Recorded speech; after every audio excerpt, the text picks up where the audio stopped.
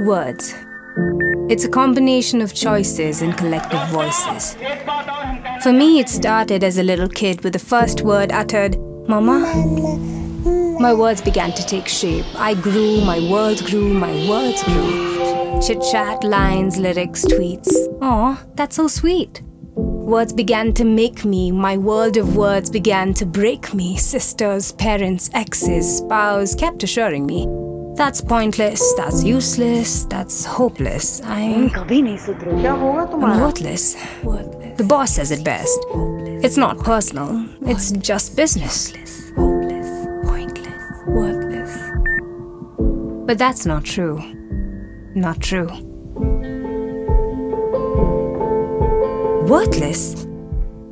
I am fearfully and wonderfully made.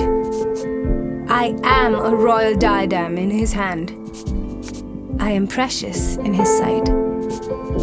For he knows the plans he has for me, plans to perfect me.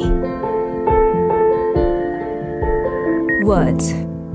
It's a combination of choices and collective voices.